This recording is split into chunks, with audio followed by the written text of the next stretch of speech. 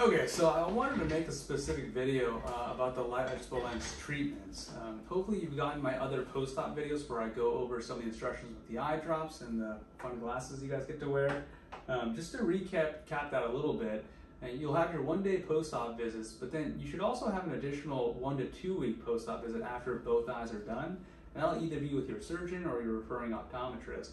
And that's basically a visit just to check to see where the lenses are stabilizing to serve as a baseline for when you come in for the actual treatments.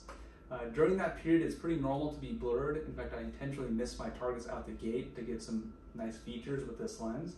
And so don't be alarmed by any of that. When you come in for that 3-week post-op visit, Dr. Stone will have sort of our notes handy of what the direction for the light treatments are.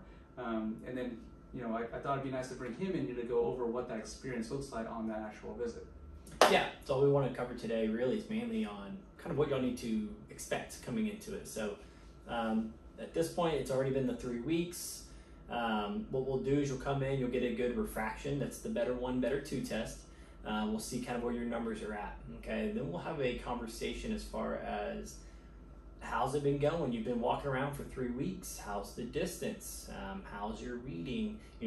If y'all kind of came up with this little bit of a mini mono or an offset, we can talk about, do you like it?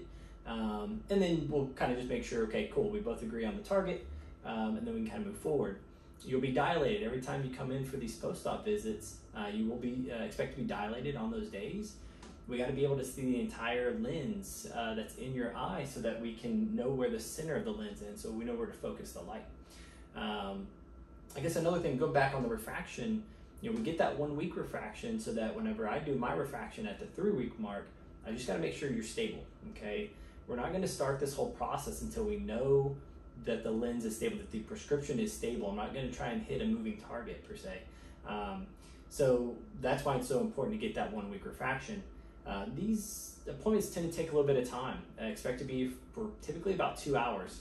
It's kind of what I would recommend, or kind of have y'all expect.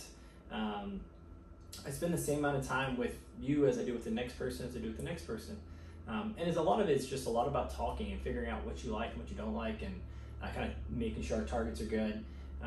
So it's just a little bit of a process. Yeah, to me, this is the whole value proposition of this lens is the sort of figuring out of what ultimately suits you best. But there's there's a time commitment needed for that piece, and so I think Dr. Stone does a really good job. In fact, sort of making sure we're getting the right treatments in place. Because when I talk to my peers about outcomes they're getting, it just seems like consistently we're getting better outcomes. But I think a lot of it has to do with the approach we take on these visits here. What I mean by that is, there might be a visit where your eyes are really dry and we're not getting clean numbers to put in the system. Well, Dr. Stone won't just push a treatment on you for the sake of just doing the treatment, because that'll lead to a suboptimal outcome. So, we like to take our time with the whole process, because ultimately that serves you the best in the end. But unfortunately, that does mean that there's a sort of a time commitment when you're here and really to the whole process. But once we get good numbers, then we put them in the lenses, and ultimately we lock it in, which is a different experience. Yeah, exactly. So, going back to that, when we get that first adjustment done, expect to have typically, I'm going to say at least 2 adjustments. It's great if we hit it right out the gates and on our first try we just nail it, right? You come back, you're super happy. Sure, we can technically start the lock-in process. Typically, I would say probably 2 adjustments, sometimes 3 adjustments before we start the lock-in. Lock-in's going to be 2 lock-ins. So same process, you still get the refraction, we go through the dilation process, except for it's just a little bit brighter light, okay? First one's 90 seconds, second one's 125 seconds, but just bigger, brighter light, okay? Those are usually kind of more difficult treatments to kind of sit through. It's pretty bright.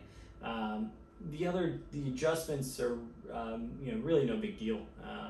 I haven't had anyone complain about having an adjustment done. Part of the adjustment process, we do use this little lens here. We put some gel in it. We do physically put it onto the eye.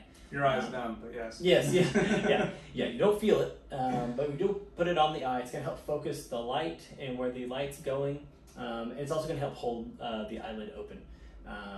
But I just don't want you to get kind of caught off guard. I start coming at you with the lens, while you're here. That's what we use it for. Anything else to add yet? No, I think that's pretty much it. So hopefully you guys find these videos helpful, and we'll be seeing you guys soon. Perfect.